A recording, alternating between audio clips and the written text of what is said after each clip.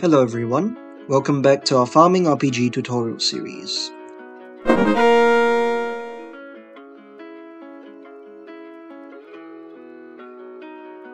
Today we'll be implementing a complete weather system for our game.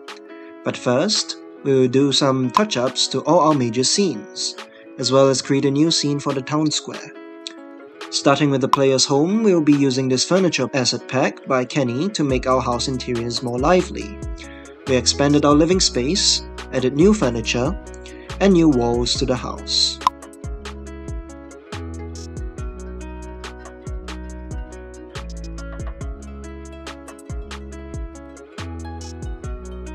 If you see crooked lighting on models after baking the scene lighting, we have a quick fix for that. Simply find the object model within the project and check the box Generate Light Map UVs.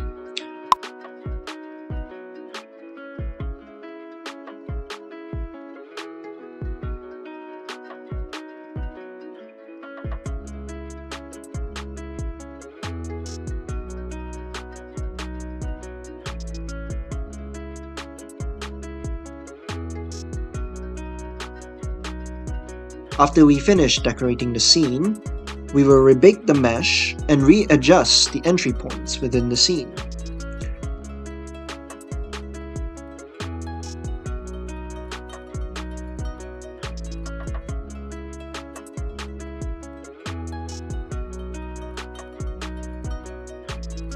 Let's give the inn a new makeover by using this medieval asset pack to touch up the scene.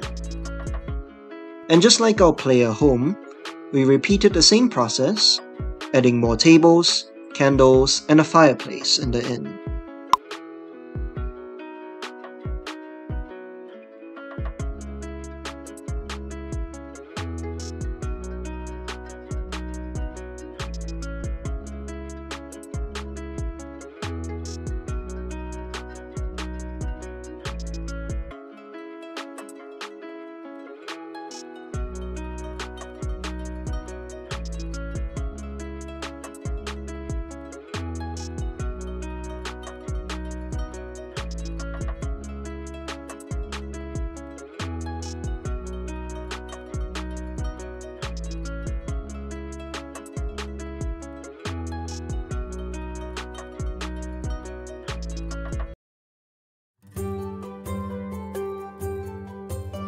Remember that we need to rebake the nav mesh surface and update the NPC locations and entry points after touching up the scenes.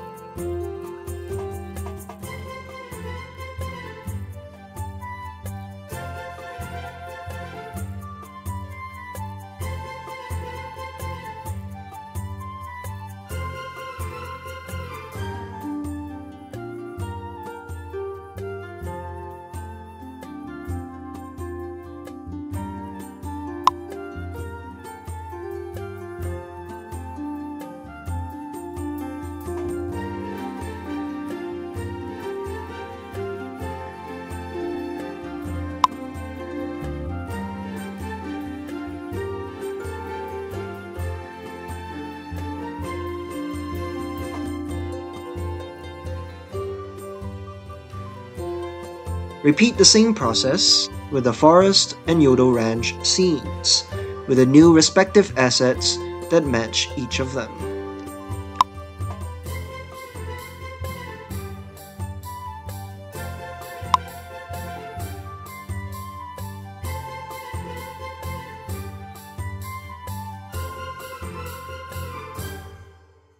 Now it's time to create a new scene for the town square. Connecting it to the right side of the town, we shall use this area for festivals and special events.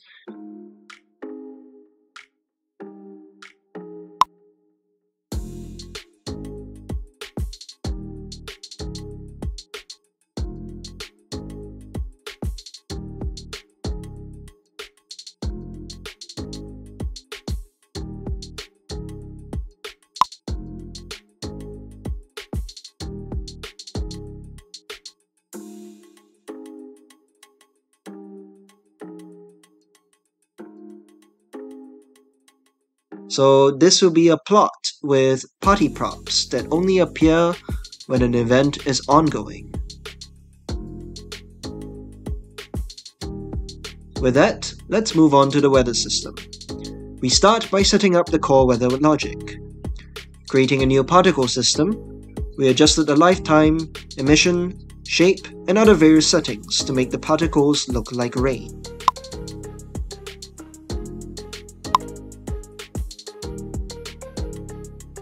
Afterwards, we will clone the rain particles and adjust its appearance and speed to recreate it into the snow.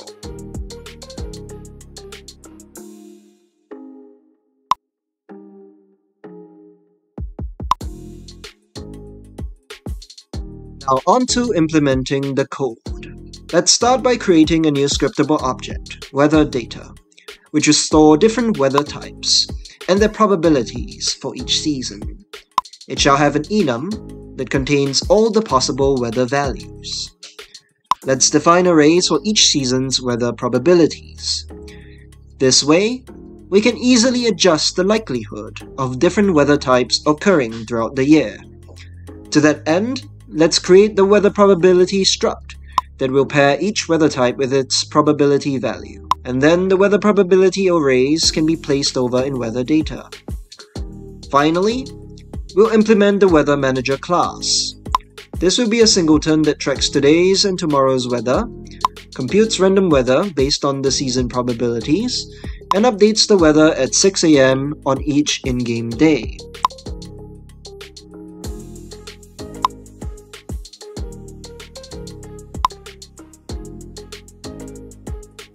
This method, the compute weather method, uses a random value and cumulative probability to select a weather type based on the current season.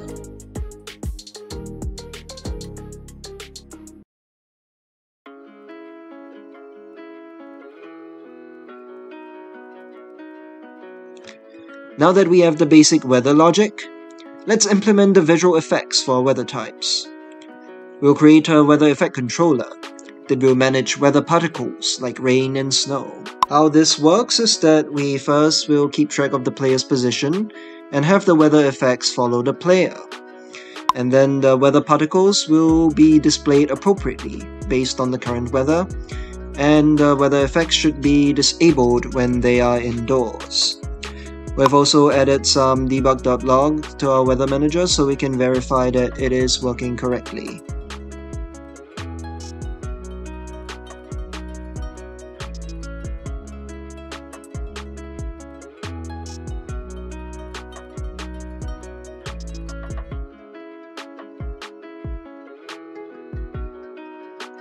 This was when I realized that the colliders of the shop under the new assets that we've introduced are not working as intended.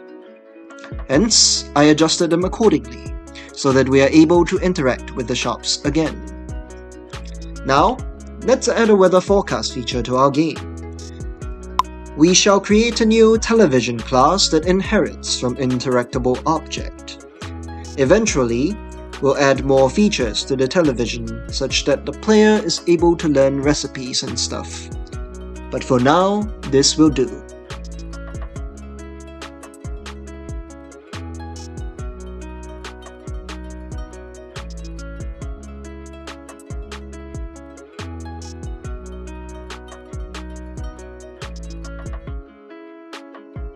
Let's add gameplay mechanics related to weather. First, we'll automatically water the farmland when it is raining. To do so, we shall add a new method in GameState Manager, Rain on Land, that will run at 6:01 AM to update all tiltland tiles as water if it is raining. And for them to work within the scenes, in our land.cs script, we'll add logic to check for rain during the clock update method. We also should restrict the player movement during typhoons because when I'm running through the exit, I get that prompt and I fall through. So we should restrict the player movement by preventing them from leaving their home. Let's improve our dialogue system by automatically disabling player controls during the dialogue. This will prevent the player from moving when dialogue is displayed, making conversations feel more natural. For debugging, I've also added a feature to skip entire days by holding Shift while pressing the right square bracket key. And we have enhanced our weather effects by adding a new heavy snow effect to the weather effect controller, and also toning down a little on our normal snow so that it all works out. And now let's make our weather system persist across game states or game saves. So to that end, we'll create a new weather save state struct, and then we'll update our game save state to include info on the weather and modify our save and load methods in game state manager. And then we naturally have to add load weather methods to weather manager, and with that our weather system is complete. We now have the different weather types for each season, visual rain and snow effects, a TV forecast system, auto watering during the rain, and certain movement restrictions during typhoons, and weather that saves properly between game sessions. And with that, it has come to our attention that when the player picks up an item with an item already in his hand, it does not stack, but instead it overwrites whatever the player is holding. This is a bug that we should fix.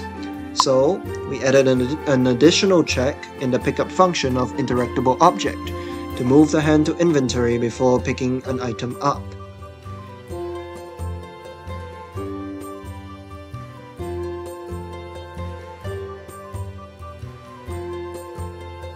There is one last thing to add for our weather system, and that is to implement the UI icons into the game. We created Change Weather UI in the UI Manager to display an icon for each respective weather.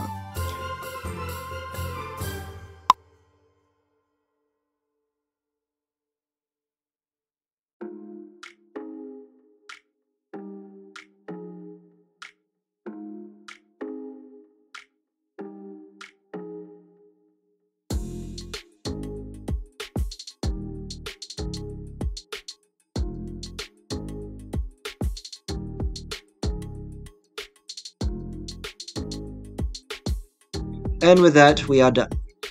The game looks a lot more polished now, and I hope you've been enjoying this series as much as we have. If you would like to download the project files for this series, they are available for our Silver Tier patrons. Thank you, as always, for your support, and I'll see you next time.